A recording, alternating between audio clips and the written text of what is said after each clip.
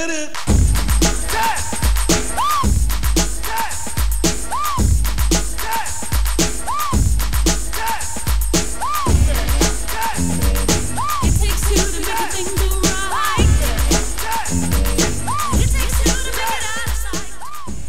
Good morning and welcome to the Too Good Health Show on WIMO 1300 AM. This is your town and this is your station. And we are here sponsored by Athens Therapeutics in Winder and the Granary All Natural Bakery in Watkinsville. And we're your hosts this morning, Charles and Sheril Burrage, owners of Too Good Health based in Winder, Georgia. And we are your premier full-service provider for all your health, fitness, and nutritional needs, always online at 2goodhealthllc.com. Well, to be fit, healthy, and well, it takes two. So we're here to help you today. And how are we helping today, Charles? Well, today we have a special guest. Good morning, everybody. We have with us today Miss Chaunda Walls. Good morning, Chaunda. Good morning. Fitness Group. Thank you for being here today. Thank you so much for having me. Now, we know that you're no stranger to WIMO here. Oh, yes. It's a second home, kind of, sort of. Yeah, but we love having you here. Well, so thank you. for coming and visiting with us this morning. It's my pleasure. Good. Well, we were, as we were talking about having you in, one of the things that we really had a heart really to get out to our listeners was really just some encouragement for them. Okay. Because we know right now this is the time of the year when folks are really being challenged by, trying to keep up with their goals, Right. the goals that they set heading into the new year. Okay, And, definitely. And we know right about now people are really needing some motivation, needing some Okay. encouragement. Okay. Needing that extra bit of help to kind Right. of keep on going. Okay, So that's why we were really glad to have you here today, because we Okay, feel well, I'm like, just happy to be here, and hopefully I can inspire one or two people who are listening. Absolutely. That's what it's about, one person at a time. Well, if you are listening and you have a question for us during the show, we invite you to call in, and we are here live on the air, and the number is 678-963-5482. That's 678-963-5482 on the Too Good Health Show. So let's see, what kind of fun things can we talk about with Miss Chaunda this morning? Well, you know what? I know Chaunda, we have something in common. And it's not exactly the thing you would have in common with a girlfriend, but we do, so we can talk about it. Definitely, we can. We both have struggled through our life with weight Right. loss, weight management. Can you tell us a little bit about just your story? Okay, sure. Well, it started for me. Actually, I didn't really have a weight problem until I would say after started having babies. Yes. I mean, it's not that it's a bad thing, but it wasn't until then. It was just like a compounding problem. It just continued, and I continued to gain weight. And then eventually depression set in for a while, for several years. So I was probably overweight for probably 7 or 8 years.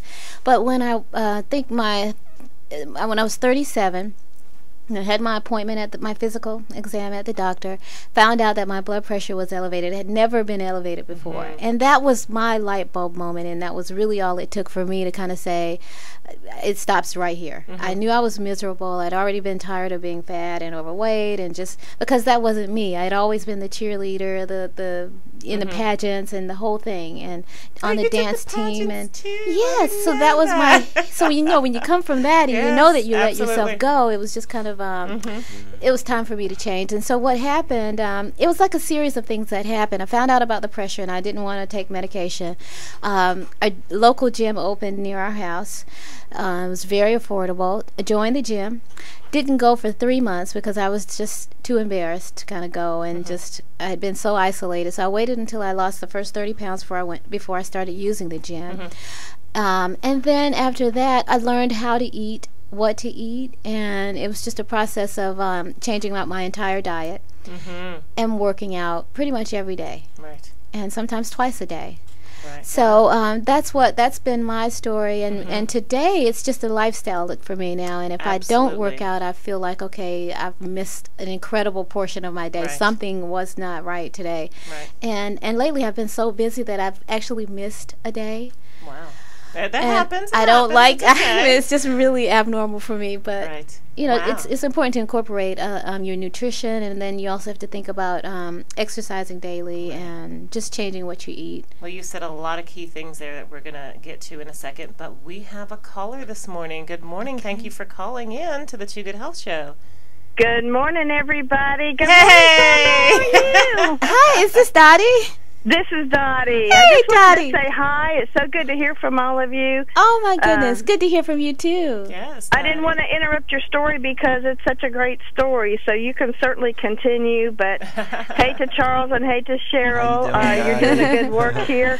And want to make sure that everybody knows we're at full power, so your radio show is going out about triple the distance it's been going out in the past. So we're really excited about that. We are excited about that. Appreciate that. Thanks for calling in, Dottie. Thank you, Dottie. Day. Good to hear from you. Right. You have a great day, and we'll talk to you later. Okay, bye-bye. And Dottie's right. That is an amazing story. You said a few things that are very key and kind of make the light bulbs go off. You were talking about fitness. Got to get our bodies moving. Nutrition. It is about what we put into our bodies.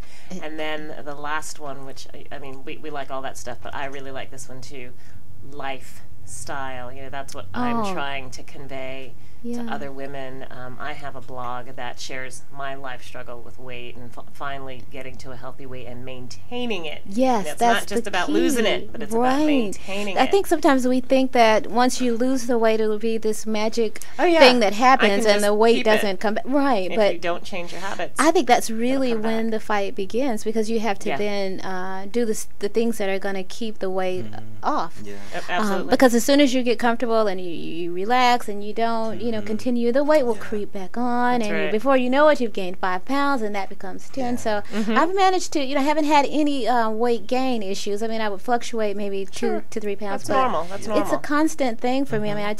It's like brushing your teeth every day. Yep. You work out, you do something, and I try to do things like if I don't work out, then I'll run the stairs. Every time I go up, I'll run up. Or if there's any way that I can jog to the car, and even with heels on, I'll just run to the car. It's just like the little things that I do. And those little things will add up. It really does. If you are moving, just try to put some power and intensity behind every little thing that you do. Lots of times you can just squeeze in exercise where you wouldn't normally do so, but I think it really makes a difference. Yeah, and that's why we really just appreciate what you're doing as far as just helping folks and educating people about the importance of lifestyle, because I think one of the biggest challenges for us is really making an impact in terms of changing people's mindset. Yes. Because if they continue to have that quick weight loss diet mentality. That it's not. It's going to always be an issue for them. Yes. Right. I would definitely suggest that you look at it more as a journey, and not just like you got to get to the hurry up. I want to get this 50 pounds off, and then my life will be better. No, you've got to take it slow. And for me, it's taken 2.5 years. Well, it'll be 3 years in May.